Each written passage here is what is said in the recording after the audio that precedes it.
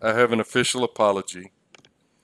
The video did go last night, but the light doesn't turn red anymore. And so all those bad things I said, the distance learning person heard them. And I think I'm on my 5th apology. So I apologize. They did point out that having me apologize probably means tonight won't be recorded, but nonetheless, we still have the backup videos. So my apologies. Yes? Can I ask a question about relative permeability from last class? I mean, not from the capillary pressure last class. So if you have a core which has, say, one large pore in the middle and surrounded by a bunch of small pore throats, right? So the idea was when you start flooding your core, the large pores get filled first, right? Except that one's in the middle. Except that was the middle. So what would happen in that case is would that pore fill up when all the small pores... It's the largest pore that's in contact with the face, right? It's the largest pore that's in contact with the face. Right. Shake the door so he can get in. Just stand in front of it, Juan. So when you actually analyze the pore size distribution for that, it would look like there were more... I honestly don't know what would happen there. Theoretically, I guess, when it hits that particular pore at a certain pressure, you'd see and that's actually how, unfortunately, I'm afraid if I use the pen, something really bad's going to happen, but based on what you're describing, the capillary pressure curve will probably look like this, and then it's going to take a whole bunch, right? And I'm trying to think, there won't be any pressure change, so it'll probably do something like horizontal and then go back up. Right. So wouldn't you think that there was a lot of small pores in that core? Generally speaking, you don't see that. What you generally see is something that looks like this. Sorry. Damn it. And then as it comes up over here, it switches and does like that. And that's not a very good drawing, but that's thought to be fractures, or it's thought to be the rock fracturing whenever you have enough mercury in there. In theory, the rock is in equilibrium because the pressure is the same everywhere, right, around it. But they also think that when you get up into these micromeretics mercury injection devices can go to 100,000 psi, which is how many bars? A lot, I guess. 7,000 bar, something like that. And you'll often see this funny looking tail, and they think that's what's happened is inside you've broken the grains or the connections. They think you fractured the rock. In your definition, yes, but I would prefer to think that what you've done is you've broken the grain-to-grain contacts or the cement interface. But what you just described, you would just take a lot of mercury with no increase in pressure, and then it would pick back up. I've never seen anything like that. I mean, I guess you could create a synthetic piece of rock which you put some sort of a dissolvable bubble in, you know, because they use Pyrex and other materials, sintered metals and that sort of thing. You know, that's a good question. I'm sure that's been experimented, but just sort of spitballing or, you know, talking with the hands, it's just going to, when it hits that, it's going to take a bunch of mercury. No, we're talking about the largest pore that's accessible. Okay. Mm-hmm. So tonight we talk about relative permeability, and again, we revisit our old friends Purcell and Burdine, and they derived this back in the late 40s, early 50s, and I think that's literally true. I think it was 48 to 52 or something like that. And then actually they did not have these terms. I think Wiley put these terms in it, and all the references are in the notes, but the derivation of these goes along the same lines as we talked about with a bundle of tubes. The nice thing about this is the absolute permeability in the denominator and the effective permeability in the numerator. And what does that tell you? Well, that means all the other things factor out. All the other sort of non-essential, or, you know, the parameters you might not know, like interfacial tension or those fudge factors we talked about, or even units factors. But again, this is a calculation, and it does assume that there's a bundle of tubes that has a representation with a capillary pressure profile that could be used to calculate relative permeability. There are other methods. Okay, everybody take a deep breath. There are other methods besides Purcell and Burdine. There are these lattice methods. A guy by the name of Fatt, F-A-T-T, did a whole bunch of work on lattice methods in the 50s, and it was essentially a parallel concept to the work of bundle of tubes. As you know, right now there's a lot of work being done with Boltzmann lattice configurations, and sort of the same sort of thing. They would be looking for some sort of configuration where you may not have all the tubes or the lattices filled at the same time, which would represent some sort of level of heterogeneity, I guess. When we take the Brooke Corey capillary pressure equation, which is power law, and we insert it in here, and we complete the integration, and that is given in the notes, that reduces to this. And these equations are very straightforward.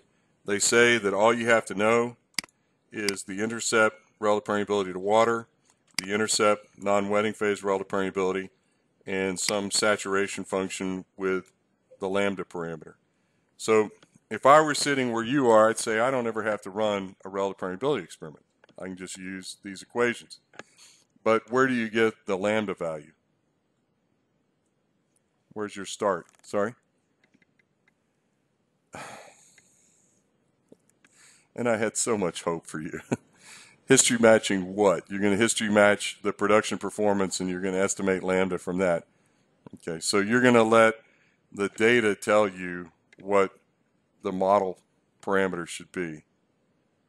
Yeah, that really makes me nervous, but I see your point. I literally do understand your message, and that is what he's saying, class, is that you'll match the performance data with a reservoir simulator by varying the lambda parameter and the KR W sub O or super O and the KRN super O, and that's how you would estimate the relative permeability for a given field performance. And I guess because that's common practice, I'm okay with it. But I was really asking, how would you estimate lambda not doing that? You would have to have a capillary pressure experiment. Okay. A better question, and this is the one where Mr. Leo is going to win, is how do you estimate KR W and KRN super zero? That's going to be a history matching parameter. Or the text by Standing, which is included in the notes, explains how he correlated that with, I believe, with irreducible saturation. So he actually ran or gathered a bunch of data with endpoint relative permeability values and correlated it with different properties. And I think it was porosity and saturation, if I remember correctly. So that would be another approach. We're really not supposed to be focused on this just yet. Okay, what affects relative permeability? This is now 67 years old, okay? And this is exactly as true today as it was 67 years ago. These guys did a very nice job. Chemical engineers, Mr. Ravi Kumar, Mr. Bake, where are you? Okay. So we turn the comments on, we draw a line, we turn the comments off, we drag our line over here. Our capillary pressure profile. If that capillary pressure profile is constant, we have a single tube, right? Everybody? And if we have a single tube, or as someone pointed out, and I believe it was Mr. Bake, that it was a single fracture. Am I right? Was it you, Mr. Bake? Nope. Maybe. So we have a linear relationship for relative permeability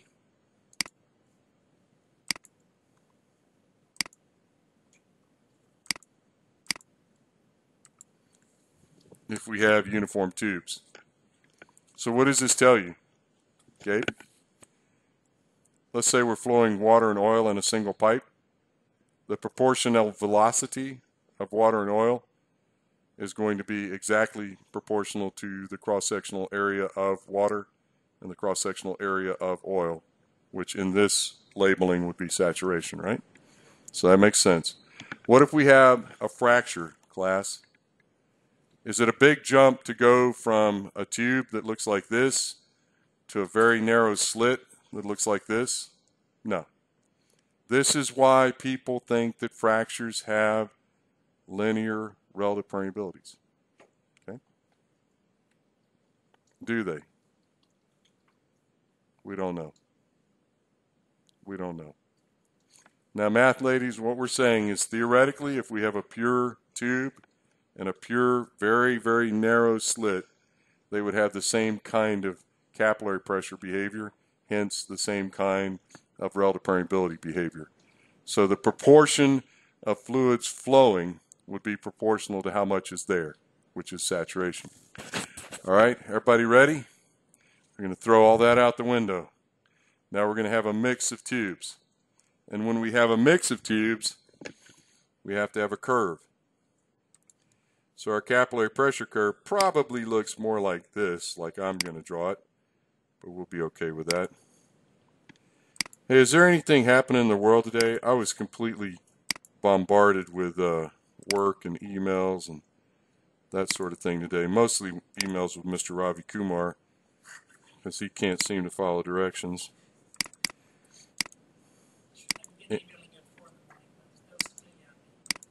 That was your bad? Yeah, and you notice what time I returned your favor. Yeah. Anything happening? I don't know. What's going on in the world? Eric, you would know. You never turn Fox News off. Hurricane or Americane?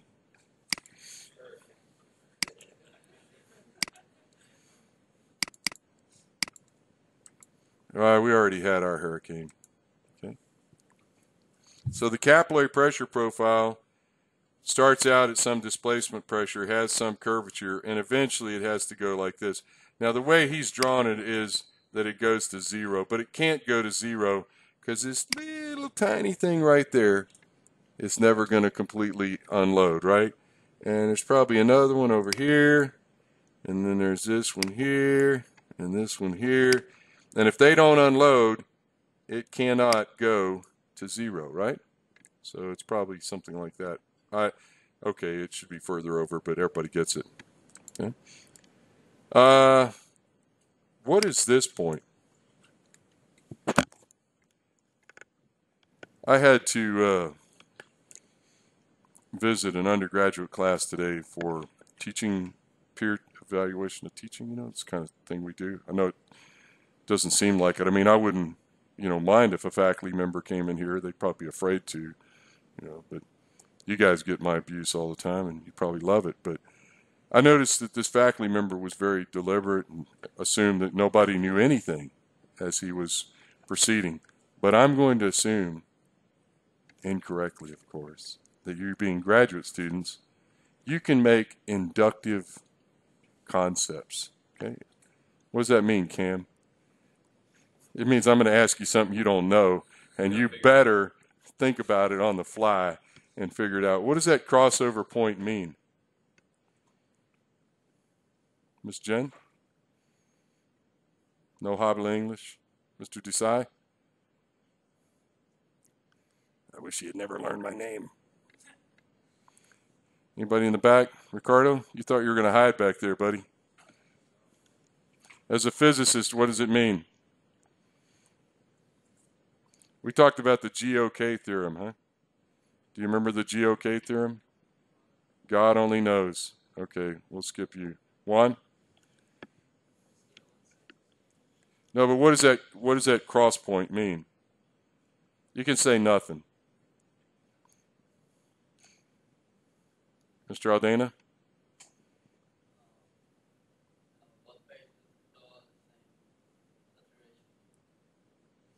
It just happens to be the cross point, but I'm asking, does the location of the cross point mean anything?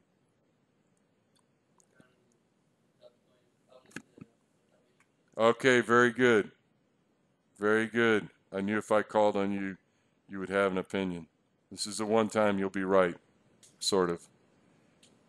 What's the rule of thumb? Wrong. The rule of thumb is that it was not illegal for a man to beat his wife as long as the stick was less than the diameter of the thumb, right? That's a politically incorrect thing to say in class, but I saw it on TV the other night and thought I would mention it because somebody said the rule of thumb is this, and the woman knocked him out and said, there's your rule of thumb. So the conventional thought, we won't say rule of thumb ever again, is that if it's greater than 50%, then it's water wet. If it's less than 50%, then it's oil wet. What's the most important two-word question in the English language? Sorry? Exactly. So what? So what? Mr. Aldana?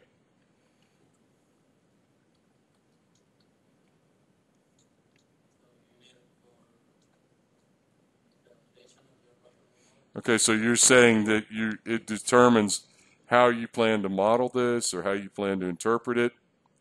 Does wettability really matter to the production and reservoir engineer?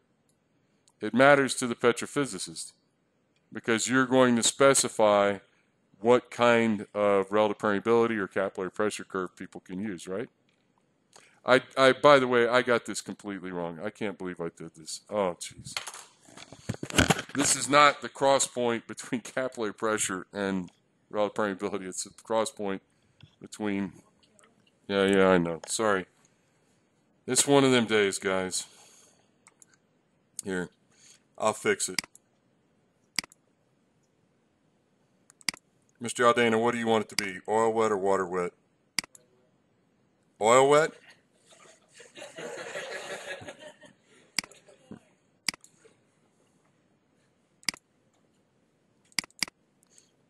You thought I was an idiot. See, there you go. Man, I can't believe I did that. You guys got to remember to correct me when I'm wrong. Except for Mr. Ravi Kumar. You've already had all your questions for the year. Okay, so if this were oil over here,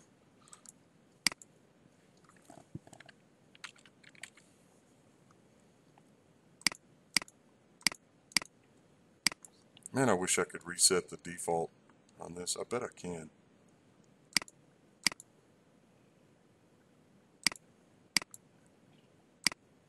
Okay, so this would be KRO.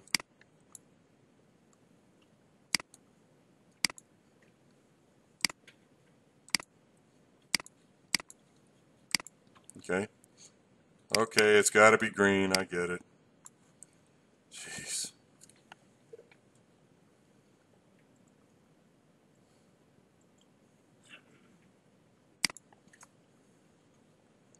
What's your favorite color? Green. That's what I meant. Sorry. So this crossover. Ah!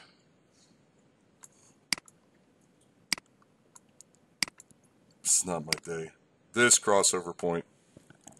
If it's less than 50%, then it's supposedly oil wet. And if it's greater than 50%, then supposedly it's water wet. Okay. Man, I feel like a complete idiot now. Okay. So the distributions of tubes, they govern both the capillary pressure and the relative permeability distributions. And again, this was 67 years ago. Unfortunately, I did not finish the lecture update, but I put all ALL of the relative permeability and capillary pressure curves in there, and I was going to go through those with you. So you dodged a bullet. Okay, let me really quickly pretend like I'm teaching an undergraduate class. This is relative permeability to water. This scale would be relative permeability to oil. And this is capillary pressure over here. And this crossover point would be an indicator of wettability. Okay. Do you really believe in oil wet rocks? You do? You're a believer. Yesterday, my graduate student told me that the problem with human beings is belief. Do you agree with that? No? Anybody else? Gabe? I told him the problem with human beings was selfishness, and he had to go think about that. But do you really believe this? What kind of rocks would be oil wet? Could sandstones be oil wet? Unlikely. Unlikely. Just say unlikely. Name a sandstone that's oil wet.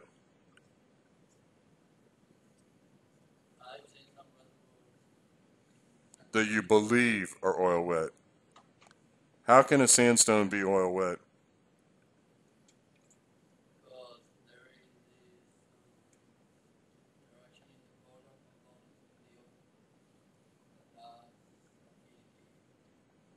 More affinity than water. These things were all deposited in water. And quartz is definitely water wet. Calcium carbonate is water wet. So how can a rock made up of that material be oil wet? Sorry? Must be coated like a paint. Okay. Is that likely, or is it more likely what you're saying, that there just happens to be some oils that have some sort of affinity for this?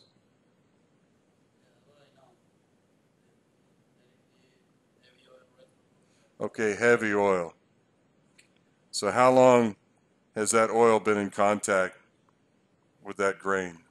Heavy oil reservoirs are usually unconsolidated as well, right? Okay. I'll give you that. I'll give you both that. Okay. But what kind of reservoirs are likely to be oil wet? Anybody? Sorry?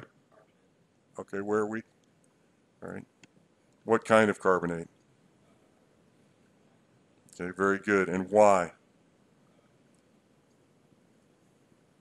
I know you've seen it, so now you're saying it. Most West Texas carbonates are thought to be intermediate wet, not fully oil wet.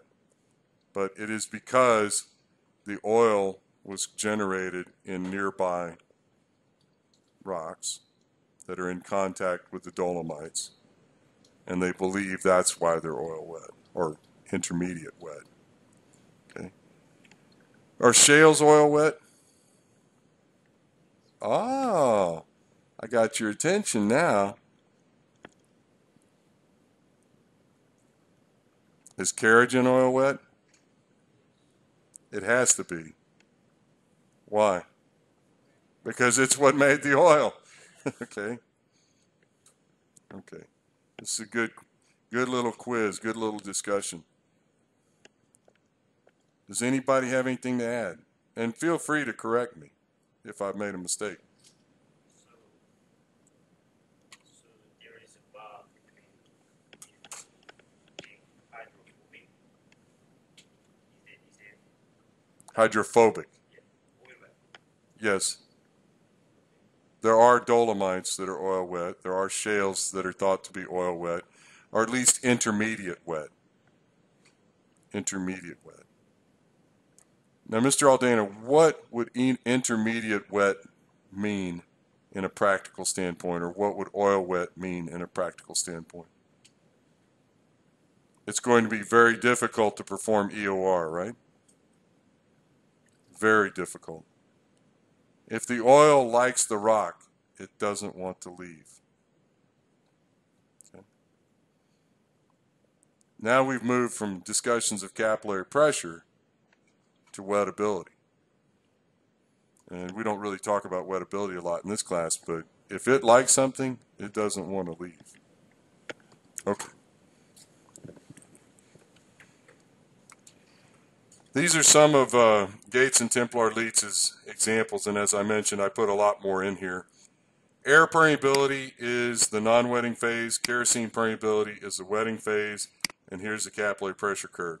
Now, when you see a capillary pressure curve that looks like this, what's the first thing that you think of? That was a lot of talking. Somebody speak loudly. Sorry? Well sorted. And high permeability. Anybody else? What's a good color for air? Black.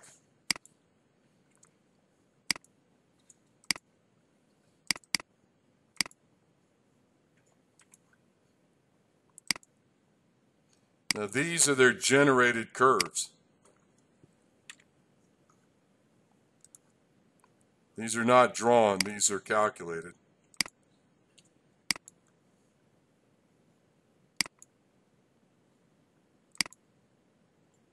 What's a good color for oil, class? The other day I saw somebody had a graph where all the colors were reversed. Yep. Nope, just somebody wasn't paying attention. Does color really matter? No, but if you're presenting to a bunch of people who don't want to be there, I think you probably don't want to confuse them with something like that. Okay. So again, the experimental points are given by the data points, and the calculated curves are given by the integrals for which we described earlier. They're variations of that. Okay. So these are high permeability samples. What's the permeability up there? 1370 millidarcies. Is that high? Yeah, that's real high. What's the other one? 585 millidarcies. You know, guys, I confess, I've probably looked at Darcy level reservoirs 5 times in my career. I probably looked at 100 millidarcy and above reservoirs, let's be generous, 50 times.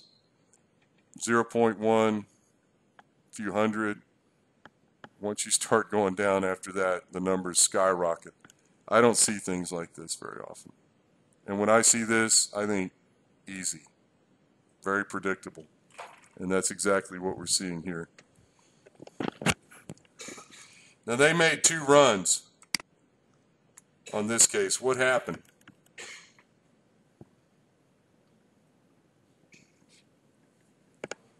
They made 2 experiments. Sorry? It's path. There is a hysteresis. Very good. Does it really matter? It's only a few percent. Buying or selling. Okay. But just wanted to make sure. Okay, now our good friend Standing, he pops up again, and again, all of his notes are in the lecture notes. So this is frequency. These are Gaussian type distributions, so that's frequency, and then pore radius size. He's drawn this distribution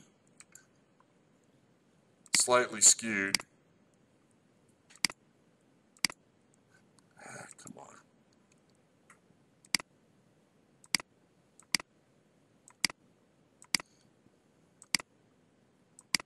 What's the message here?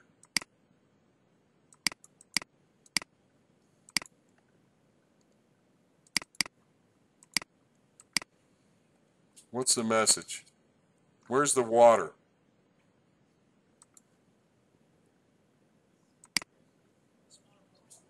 Smallest pores.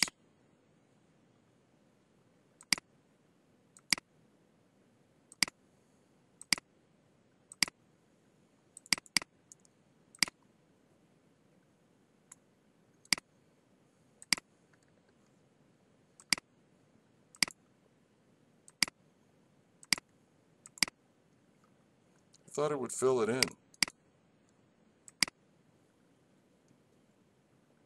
How come it didn't fill it in? Oh well, who cares? All right, so the smallest pores are filled with water. The largest pores are filled with oil, obviously because water is the wetting phase. What if we reverse this, Mr. Aldana? If you said it was oil wet, then the oil will never come out of these small pores. Okay? And I won't bore you with this, but the next one, there's water that cannot be moved.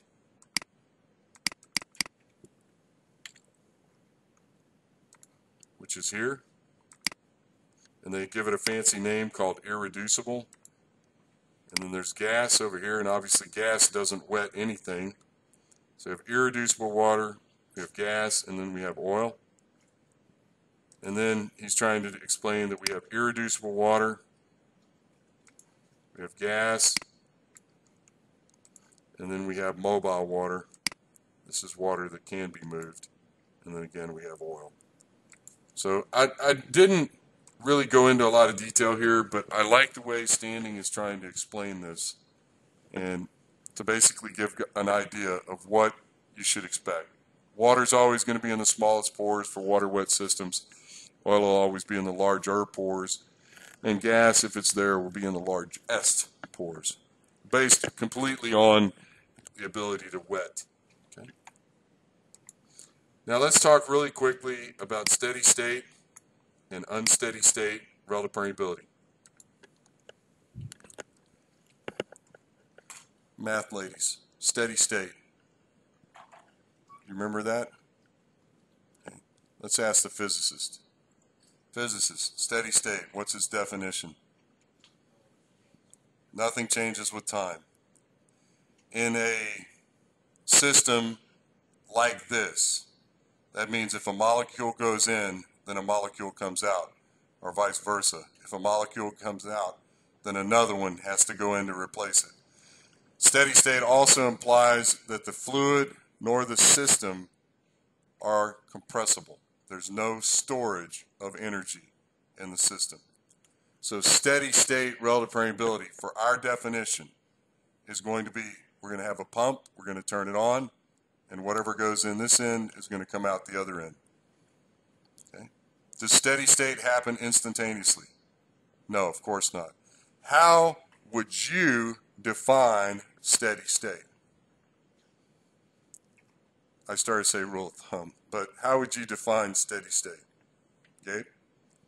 If I turn the pump on and I've got it set to 2 cc's per minute, what should I be watching to determine steady state? Pressure gauges. And when they stop changing, that's steady state. Okay?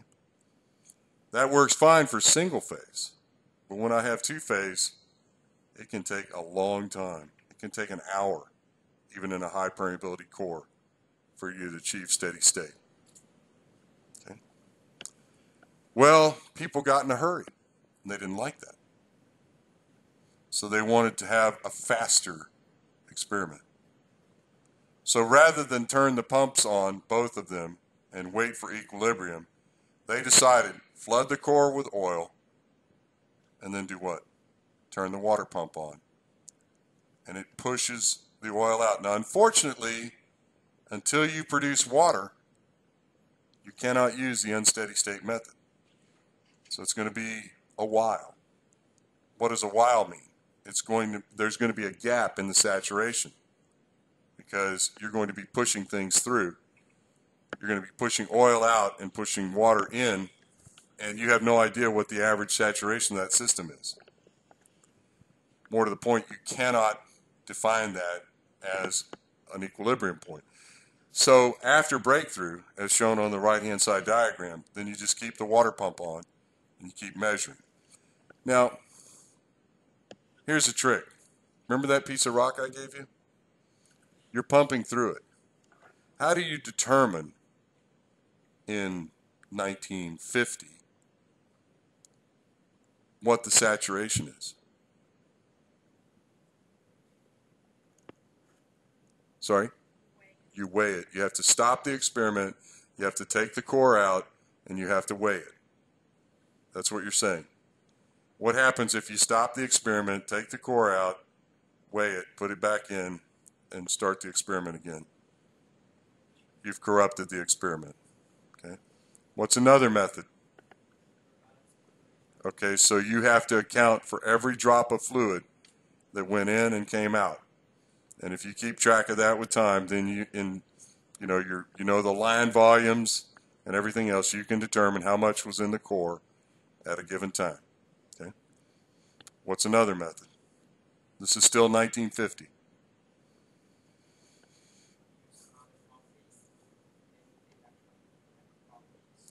The resistivity, just like Archie, right? So if you've determined via another experiment what Archie's constant is, then you can have conductive plates with a resistivity meter. And when this thing comes to equilibrium, then you take a resistivity reading and you can calculate the saturation. Okay? That all makes sense. What can you do today?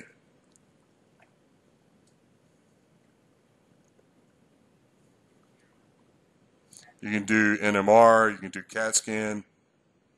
Okay. Anything else?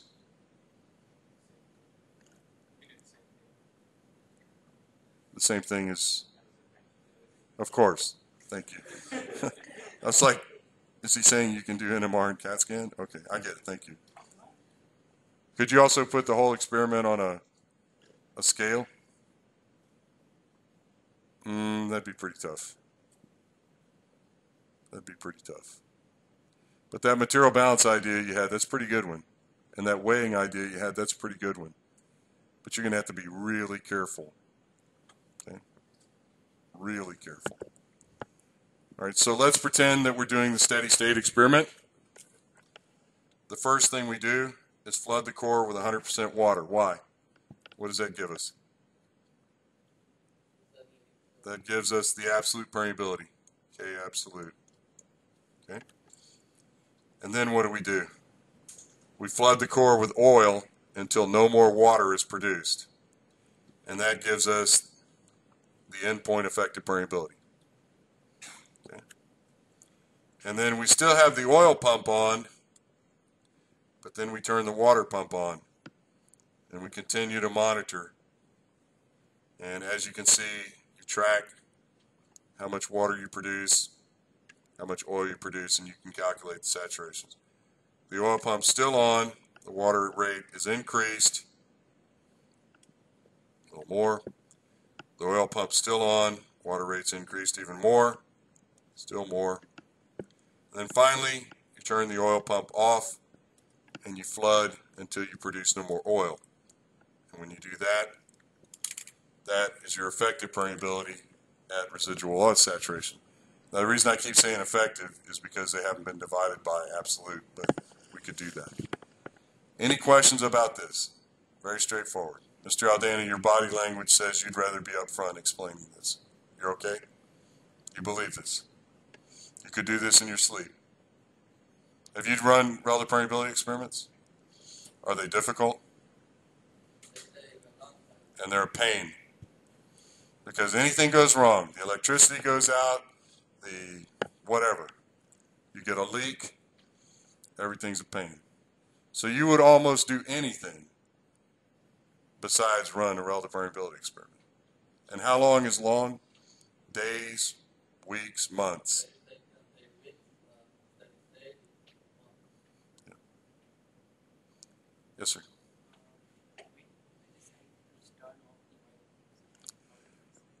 Probably the way we did it was we would incrementally reduce the oil until finally, you're just doing a step. So maybe it's 80-20, and then you just 80-20, then 60-40, then 40-60, then 20-80, and then off, that kind of thing. Depends on how many points you want. Yes? But every step that you reduce the pump, you wait for steady state to be achieved again. Right, and as he pointed out, it can take hours or weeks or whatever. It really depends on the rock and the oil. Okay. So is it good to be in the business of, I'll come back. Is it good to be in the business of Core Lab? No? Yes, go ahead. Okay, we'll talk about that in a second. That's a great question, but we'll talk about that in a second. So who in here wants to start a laboratory company? Actually, somebody just did. They bought up ConocoPhillips old labs and some others and Premier Laboratories. But Core Lab, Weatherford, a few small companies like that, and then now this Premier is on the scene. So you'd start your own. So apparently they have a facility in Houston where there's just rooms and rooms and rooms of experiments. And then they have a completely other building devoted to Saudi Aramco. You know why? Because Saudi Aramco got tired of being in line. So they said, build another facility and we'll pay for it. And everybody's got stories, but this one is true. We had a project on the Clear Fork in the mid-1990s, and we sent several dozen cores, preserved state cores, to Core Lab to have relative permeability experiments run. It took over a year. They were running ours, and Aramco came in and said, you know, we'll pay you X times as much to move to the top of the line. So, you know, if you want it bad enough, somebody will do it. So they ended up building a facility for them, or so I'm told. Okay, we had a question about boundary effects. We'll talk about that in just a second. Now, the unsteady state experiment is performed similarly to start. We go to 100% saturation, we get absolute permeability, and then we flood with oil, same thing, and we get our effective permeability at irreducible water. And then we turn on only water and wait, and wait, and wait. And this is before breakthrough. There's no water being produced right now. It's only oil. And then all of a sudden, at this moment, oil and water are produced. And at that point, you can calculate the saturations and you can calculate the effective permeability because now you know that you're producing water. And then you just keep on going with the water pump turned on and you continue taking measurements. And last but not least, same step, you leave the water pump on and you produce to the effective permeability of water at residual oil saturation. So this looks really simple. It's a nice schematic, but as Mr. Aldana pointed out, this can be weeks to months. Oops.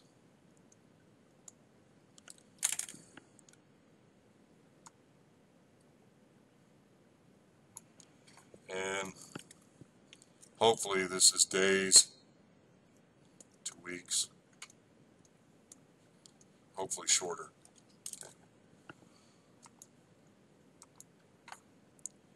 Now, let's talk about what Mr. Liu wanted to talk about. Richardson, Werner, Hafford, and Osaba. What year? 1951. I don't know what Richardson, Werner, or Curver, Hafford did, but Osaba actually worked here. I had him for well logging class. He was a physicist, just like you, Ricardo, and he had been working on the radar lab at MIT. Of course, after the war ended, he didn't have a job, so he went to work. I believe this was Gulf, but I may be wrong. Gulf was bought by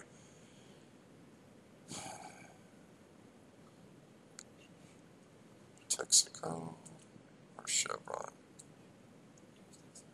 I think it was Texaco too, and then Chevron bought Texaco, of course. So what happens is you're looking at a distribution at the outflow phase that's zero distance, and you have these different measurements of saturation at each of those locations. So as you go to the interior of the core, you have these saturation profiles. And they've said this is a theoretical saturation gradient. I assume they came up with this by capillary pressure, but I'm not sure. What is the saturation by capillarity? What is the saturation at the outflow phase? What does the saturation have to be at the outflow phase? It has to be 100%. It has to be. What's the capillary pressure? 0. Capillary pressure is 0, the saturation has to be 100%. So his question is, how do you deal with this effect? I think that's what you're asking. Okay. So any ideas? How can you overcome that? What did they do here? Graph 1, graph 2, graph 3, what's happening? They're increasing the rate. So, in fact, this profile is rate dependent. Okay? But if you increase the rate enough, what happens? You overcome that boundary effect. You reduce it. You don't ever eliminate it. Because at the outflow phase, the capillary pressure is 0, and saturation must be 100%. Think about it that way. If you're having trouble with this in any way, shape, or form, at the outflow phase, the capillary pressure is 0. There is no more medium. So what does the saturation have to be? It has to be 100%. Okay. All right. Now, take a deep breath. How would you fix this? Mr. Aldana? Zip. Don't say anything. Ladies? You want to take a shot? What's rule number 0 in engineering? Cheat, right? So how do you cheat? How about if we put another piece of core there? We want to know the measurement inside of our core. But what if we put pieces of core on each end and we still make our measurements here? So that effect that he's talking about, that Mr. Liu is talking about, is in these sacrificial pieces, not in our piece. Now, what happens at the interface of those two cores? You still have a discontinuity. So what do they recommend? You use some sort of a pad or some sort of a medium. In fact, they use paper towels, but whatever it may be, in order to keep capillary continuity between them. But essentially what you're doing is you're pushing the saturation profile out into that. Those are called end pieces, and they're actually built into the connections. Okay. Next. In this case, we're looking at the effect of pressure drop, which is really flow rate. So this is a low pressure drop, higher pressure drop, highest pressure drop. And I know you have no idea what inches of water are, but this is how manometers used to be measured. So what's 80 inches? Probably about here. And then 200 inches would be 18 feet, something like that, 17 and a half feet. So that's pretty high. And then 350 inches is almost 30 feet. Okay? So that's the pressure imposed on these samples. And again, they are high permeability samples. It's Berea, so it's probably somewhere between 100 and 200 millidarcies, could be higher. So is there an effective flow rate? Looking at the symbols, no. Are relative permeabilities rate dependent? Yes, no, or maybe. Remember we talked about beliefs. Beliefs. Beliefs. What do we believe? We believe that they are not rate dependent, they are not viscosity dependent, they are not dependent upon the size of the sample. Correct? We believe those things. We've been taught those things. Step back. Are they rate dependent? There's a possibility, especially if there are compositional effects in the fluid, but that's cheating. I'm talking about just simple fluids, oil and water. Are they rate dependent? They should not be. Are they viscosity dependent? Again, we're not talking about compositional fluids, we're talking about simple oil and water. They should not be. What about the size of the core? Okay. What does this tell us? What's 2.3 centimeters?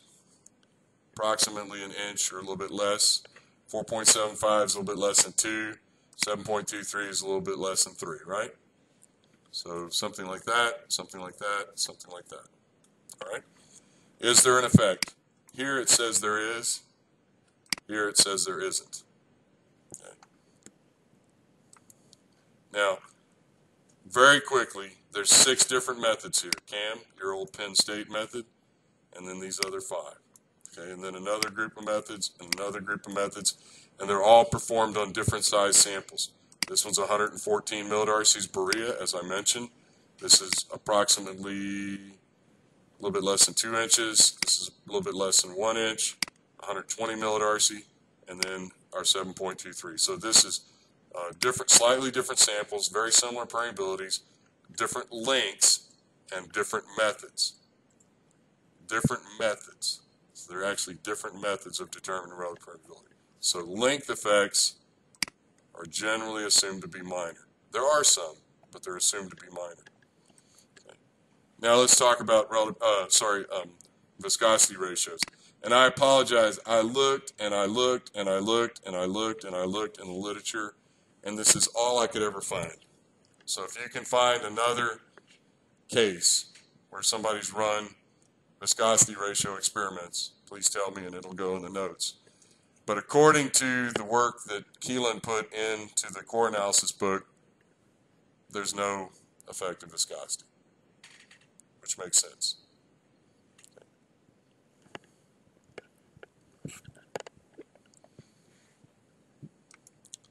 That's it. The rest is we created a type curve for relative permeability, and that's here. And this one doesn't work out so well. I know it's whatever you want to call it, sexy looking, but it didn't work out so well. It was a really good idea. You know, the guy who did it, he should be famous, but unfortunately it didn't work out. And yes, it was me. So, any rate, if you want to read through this, this is for your own reference. Okay? Questions to close? What are we going to do tomorrow night? Yes, sir.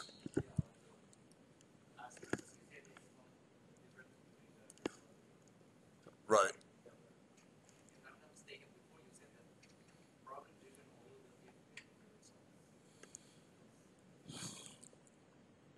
Again, if you look at the equations, Darcy's law, and you create a ratio relationship, viscosity should not affect that. If you look at Darcy's law. I'm not arguing whether there's a possibility of something else going on. And I don't want to say this the way it's going to sound, but Darcy's law, the way you use it, or the way we use it, assumes what kind of fluids? Newtonian fluids. So if you start to talk about heavy oils or gas condensates or something else, there will be a non-Newtonian component of that. Okay, I'll end with a story. When I was your age, there was this guy named O'Day, and he stood about this tall. And he walked up to the microphone, and somebody from the UK had presented a paper on velocity-dependent relative permeability. And he had to move the microphone down, making noise and everything. Then turns it down, and he goes, every night, he was from Lebanon, I go to bed and I pray to my God that you're wrong. And then he turned and he went and sat down.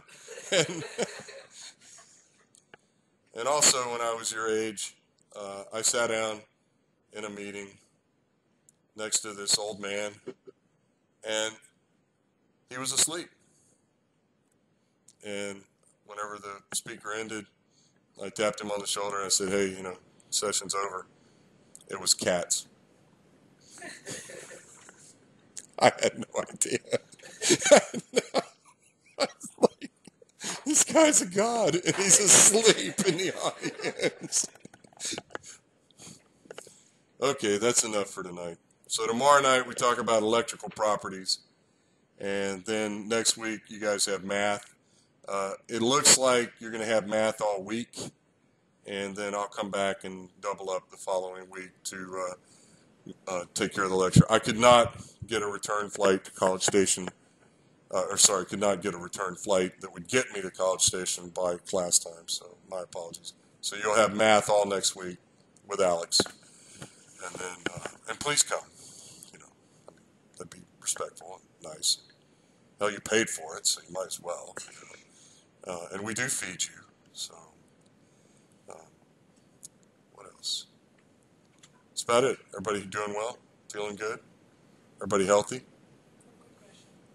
No. Mentally or physically? Both. Yes, Mr. Ravi Kumar. I am always available for your questions. as long as you wear your Hello Kidney T-shirt. Actually, I got those. I can get you one. No, don't do that. I appreciate it. I'll have to show you my laptop case. It's not Hello Kidney, it's Hello Kitty. Oh, In all the terrible places I go in the world, they treat you a lot better whenever you put your Hello Kitty laptop case down. They know you're not a bad guy.